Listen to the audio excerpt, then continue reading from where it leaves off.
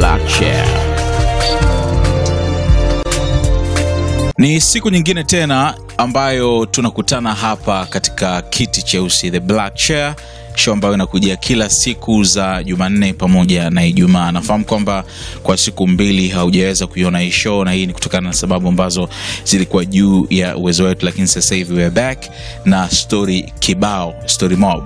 Inaitwa Frederick Bondala, SK Turua Wizi, tuwe pamoja hadi mwisho. Mengi sana yanazungumzwa na mengi yanasubiriwa. Zaidi yanasubiriwa ni uamuzi upi ambao utachukuliwa baada ya msanii wa WCB Rich Mavoko kukimbilia BASATA, Baraza la Sanaa la Tanzania, kwenda kushtaki kwa kile ambacho alikieleza kama kusaini mkataba wa kinyonyaji. Kwa hiyo maswali yakawa mengi sana, lakini vile vile uamuzi huo ukawa umejibu doubts nyingi ambazo watu walikuwa nazo kwamba huenda mambo hayako vizuri kati ya WCB na Rich Mavoko, na kweli iko hivyo. Sasa mkataba wake umepelekwa katika jopo ambalo liliundwa na Waziri wa Habari, Sanaa, Utamaduni na Michezo Dr. Harrison Mwakembe kwa ajili ya kuwa linashughulikia malalamiko mbalimbali ya sanaa, ikiwemo kupitia mikataba, na kama wakijiridhisha kwamba huo ni mkataba wa kiunyonyaji basi watasema, lakini hilo ndilo ambalo linasubiriwa, na haijulikani sasa kwa kiasi gani Rich Mavoko ananyonywa kama ambavyo yeye mwenyewe alisema. Lakini juzi manager wa Diamond Platnumz, manager wa WCB Salam, alifanya interview kubwa kabisa katika kipindi cha The Playlist cha the MVP Lil Omi, ambapo alizungumza mengi sana, lakini miongoni mwa yale aliyozungumza ni kujibu situation ikoje kati ya WCB pamoja na Rich Mavoko. Sasa nitakufanya breakdown kidogo kukueleza kile ambacho alikizungumza. So iko hivi, kwa mujibu wa maelezo ya Salam ni kwamba pale WCB wasanii wanasainishwa kutokana na connection ya manager mmoja wapo. Kwa mfano kama Harmonize aliletwa na Diamond, Rich Mavoko yeye aliletwa na Salam. Bila shaka Lavalava ni Diamond na Rayvanny na nadhani atakuwa ni Babtale. Kwa hiyo Rich Mavoko aliletwa na Salam kupitia AY, na miongoni mwa kitu ambacho alikisema ni kwamba Diamond Platnumz alikuwa na doubt kwamba je, kama wakimchukua Mavoko ambaye amewahi kuchonganishwa na mashabiki na kiasi ambacho kukawepo kama na ushindani kati ya Diamond na Rich Mavoko. Kwa hiyo Diamond alikuwa na doubt mwanzoni kwamba huyu jamaa tunamchukua, lakini unafahamu kwamba tumewahi kushindanishwa kama maadui fulani. Lakini wakasema okay, yeye akiweza fresh, na ikawa ndo hivyo kwamba Mavoko akakubali pamoja na hao mazingira. Na uliona jinsi ambavyo Diamond alikuwa close na Mavoko wakati ambapo amesaini huo mkataba. Lakini kingine ambacho alikisema Salam ni kwamba wameweka investment nyingi sana, kwa sababu tangu asign pale ametoa video kama takriban 4 hivi, ambazo ikiwepo ya kwanza kabisa ime backstory, unafahamu ilikuwa ni video kubwa kabisa, na nyingine bado ya hivi karibuni ambayo alimshirikisha Pato Ranking. Hizi ni video ambazo investment yake ni kubwa. Kwa hiyo alisema kwamba so far hata robo ya investment ambayo wameweka kwa Rich Mavoko haijarudi. Lakini vile vile watu wakawa wanasema kwamba wakumbuka juzi Lavalava pamoja na Mbosso walinunuliwa magari. Kwa hiyo watu wakasema kwamba mbona Mavoko hajawahi kununuliwa? Akasema alinunuliwa pia gari, lakini Mavoko sio mtu wa kuonesha vitu vyake. Kingine alisema kwamba hapo katikati Mavoko alikuwa amekuwa slow sana. Kwa hiyo haendani na speedi ya WCB. Kwa hiyo ni kwamba amekuwa akimtumia ngoma, alikuwa akimwambia yani Salama anamwambia kwamba Mavoko amtumie ngoma ambayo ilibidi iwe ni collabo na Kiss Daniel wa Nigeria, lakini mpaka leo hajatuma. Kingine alichosema ni kwamba Mavoko so far mpaka sasa bado ni msanii wa WCB pamoja na mambo yote hayo. Lakini kingine ni kwamba channel ya YouTube ya Mavoko ile sio ya Mavoko bali iko chini ya WCB. Maana yake ni kwamba pengine siku moja akiondoka, hiyo itarudi mikononi mwa WCB. Wataweza kubadilisha jina wakampa mtu mwingine ama vipi, sijui itakavyokuwa. Lakini kingine, yeye mwenyewe Salamu anasema hajui malalamiko ya Mavoko ni yapi, hawajui ananyonywa vipi. Labda siku wakiupitia huo mkataba ambao una peji 10, yeye basi ndo aseme huo mkataba ni unyonyaji kivipi. Kwa maelezo ya Salamu nikagundua kwamba ambaye hayupo comfortable zaidi na kuwepo pale WCB ni Mavoko yeye mwenyewe. Pengine kutokana na terms 2-3 ambazo zipo, labda ameshindana na jinsi ambavyo maisha ya pale na mambo kama ni vitu vingi sana. Nadhani yeye mwenyewe Mavoko siku akipata nafasi ya kuongea anaweza akawa na insight zaidi ya kitu gani ambacho hayuko comfortable na mkataba wake na WCB. Kwa hiyo sasa hivi kinachosubiriwa ni hiyo kamati ambayo imeundwa na waziri ije itoe tamko lake kupitia BASATA walichokigundua kama kweli ni huo ni mkataba wa kinyonyaji. Lakini ninavyoona ni kwamba mgongano huu utaendelea kuwepo kwa muda, kwa sababu masuala ya mikataba hauwezi kuvunja kirahisi, au sio? Labda ukubali kulipa faini fulani, unajua zile mtu aweza kukuruhusu tu uondoke wakati amewekeza pesa nyingi sana ambazo bado hazijarudi. Lakini so far naamini kwamba Mavoko na WCB hawako sawa na hajaenda pale WCB kwa muda mrefu sana, kwa mujibu wa maelezo ambayo aliyatoa Mbosso katika interview tuliyofanya naye hivi karibuni. Tuachane na mambo ya WCB, turudi siku 2-3 zilizopita. Tuliweka story ndefu sana kukufafanulia kuhusiana na vita vya maneno vilivyozuka ghafla kati ya Zamaradi Mketema na Hamisa Mobeto, na yote alianza baada ya Zamaradi kutoshona nguo ambayo walikuwa shakubaliana na Hamisa mshonee, na nguo ya 40 ya mwanae Sala akaenda kushona kwa fundi mwingine. Kwa hiyo maneno yakazuka mtandaoni, ikaonekana kama Zamaradi amesikia kwamba Hamisa analalamika kwamba kwa nini hajashona kwake. Lakini Hamisa akasema hakuwa na hilo, hata kwamba alichoshangaa tu ni kuona Zamaradi ameanza kuyasema hayo maneno katika Instagram, yani akatumia mahakama ya Instagram.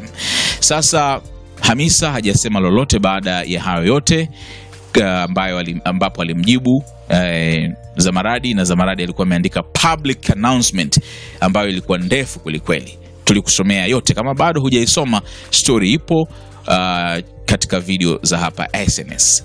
Sasa Hamisa alijibu tena kwa picha kupitia Snapchat. Aliweka picha hii ambayo ni katuni ikimuonesha mwanamke mmoja anataka kupanda ngazi, halafu mwingine amemkanyaga kwenye nguo yake. Halafu title anasema wanawake tunaweza. Unajua Kwa hiyo tafsiri ya hii picha ni kwamba wanawake wao wenyewe wamekuwa mstari wa mbele kurudishana nyuma kwa mambo kama haya. Hiyo ndio ilikuwa tafsiri hiyo. Nataka nitumie fursa hii mwana SNS nikuulize, ni kwamba ukiangalia industry ya Tanzania, tuna wasanii ama mastaa wa kike sio wengi sana waliofanikiwa ukilinganisha na mastaa wa kiume. Wengi wamefanikiwa, unaona kabisa vitu tangible ambavyo vimefanikiwa, sio? Unadhani wanawake wenyewe kwa wenyewe ndio ambao wanarudishana nyuma kama picha ya Hamisa ilivyosema, ama vipi? Kwamba wachawi wa wanawake ni wao wenyewe wanawake. Unadhani ni hivyo kweli? Unadhani hiyo picha aliyoweka Hamisa ndivyo inavyoweza kutafsiriwa? Hebu tupia comment yako hapo ili to spark conversation, tuzungumze, au sio? Lakini speaking of Hamisa, siku ya Alhamisi amesign mkataba wa kuwa balozi wa kampuni itwayo Prima Afro Hair. Hao wanatengeneza rasta. Amekuwa balozi na amepost picha akaandika, hakika Mungu amtupe mja wake, alhamdulillah. Miongoni mwa watu waliompongeza ni pamoja na mkuu wa wilaya ya Kisarawe Joketi Mwegelo ambaye amempa big up, sio? Na wengine na mastaa wengi sana wamempongeza. Ni deal za ubalozi huwa zinakuwa zina pesa nzuri kama mkataba kwa mnono. Naamini kwa influence ambayo Hamisa anayo, lazima hili deal haliwezi kuwa la mchezo. Haziwezi kuwa ni pesa nyanya, pesa za mbuzi.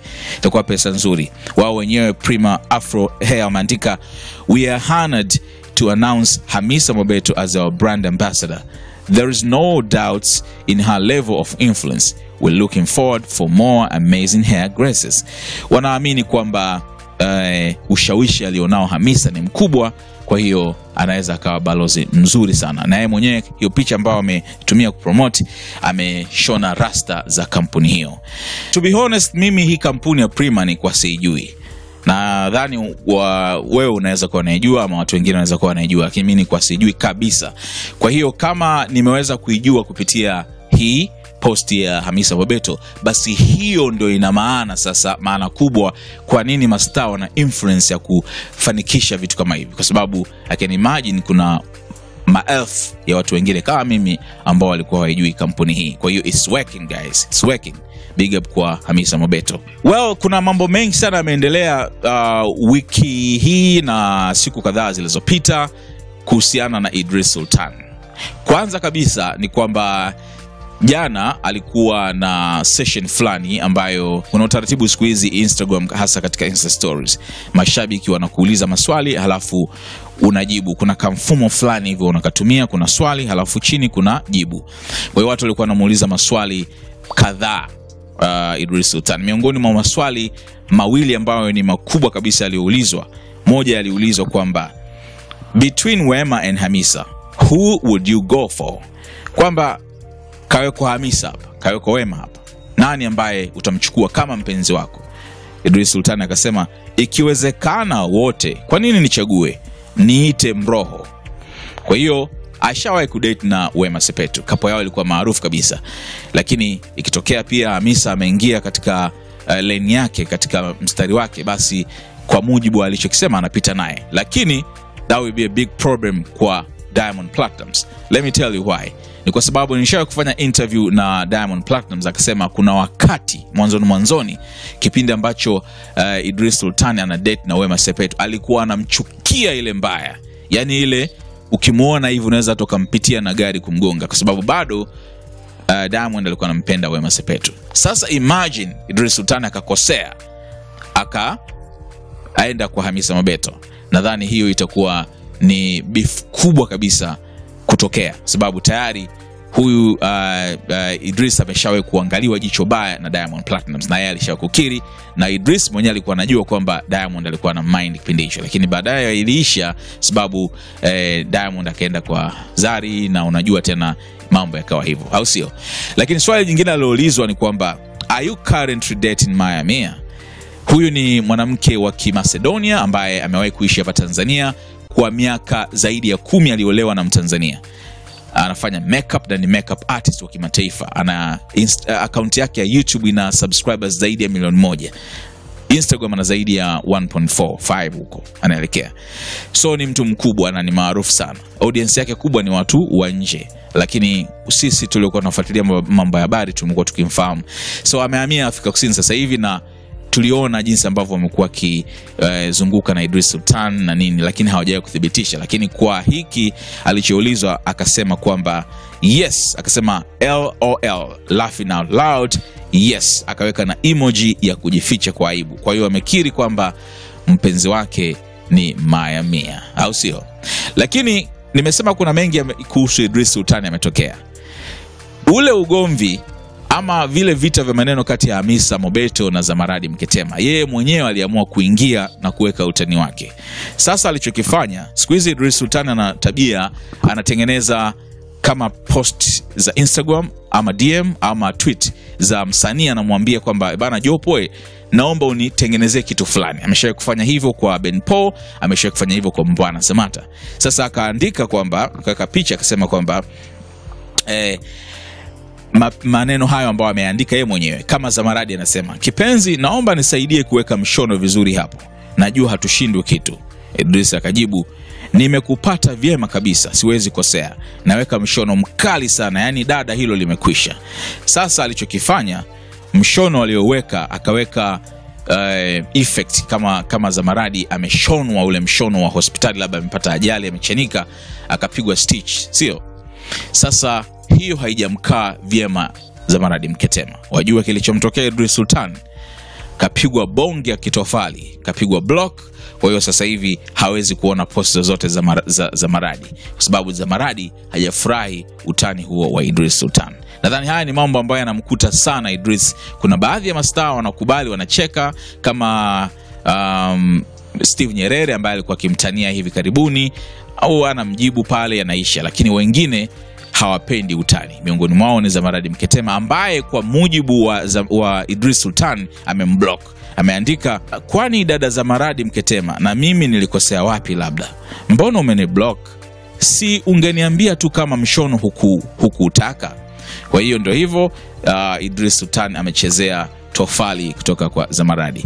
I hope kitu itaisha very soon, kwa sababu kukwaruzana, kukosana kwa mastaa ni mambo ambayo yanatokea mara kwa mara. So naamini kwamba umeenjoy show hii ya leo ya The Blackchair. Mimi naitwa Frederick Bundala Skywalker. Tukutane tena next time hapa katika Jiti Jeusi, ambapo tunakuwa tunakuletea mkusanyiko wa habari zilizokick, zinazotrend hapa nyumbani na sometimes nje ya nchi. Kwa niaba ya Baby Sky ambaye amekuwa nyuma ya kamera, na kutakia Ijumaa njema. Tukutane tena siku nyingine, yani Jumanne hapa. Kwaheri.